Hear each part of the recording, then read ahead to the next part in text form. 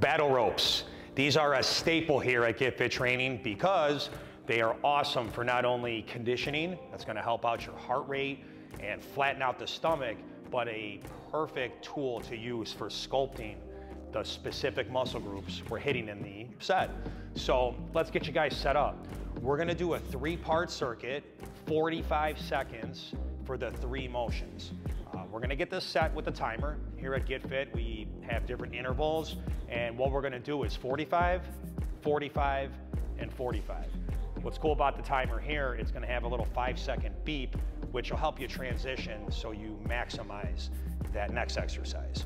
So we're gonna run through alternating waves with our setup. We're gonna work out and in circles, and then we're gonna hit a core position. I'm gonna work this with you guys, where we're gonna get set with the working set, and I'll show you some tweaks and modifiers with it. So enough talking, let's go to work. So again, 45 seconds on 3 positions. So my first movement, alternating. So you'll see, I'm grabbing my hand position. You can see the rope, half of here, half of the plastic handle, half of the rope. My setup, I like squatted. You know, this is not wrong, but I like to keep a good foundation, a little bend in the knee. And we're about 20 seconds to go. This is the time I see my clients start to struggle. You gotta slow down, that's cool. Just keep that water-like movement, the waves working here, okay? So again, smooth. Breathe it out.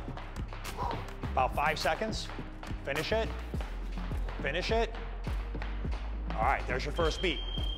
Now, I'm not really changing much. I'm just taking a deep breath.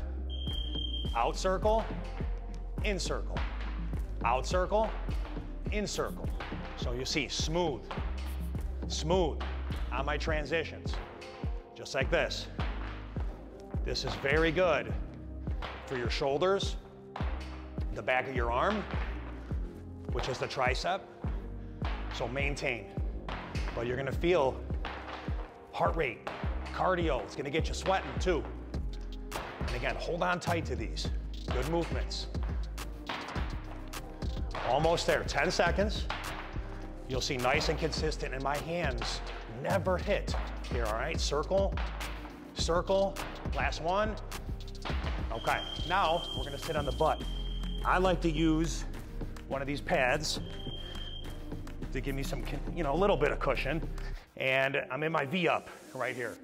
So when I start, the rope's a little tight. So I'm gonna move a little forward, keep this same setup. And again, twist and twist. Twist and twist. Twist and twist with my setup. Some of us really struggle with going to the ground, not a big deal. Get this out of the way, and you're gonna do twist and twist. See that little pivot down low? Very similar, kind of boxing style, kickboxing, and a little bit with a golf style swing. Finish it, last one, and good.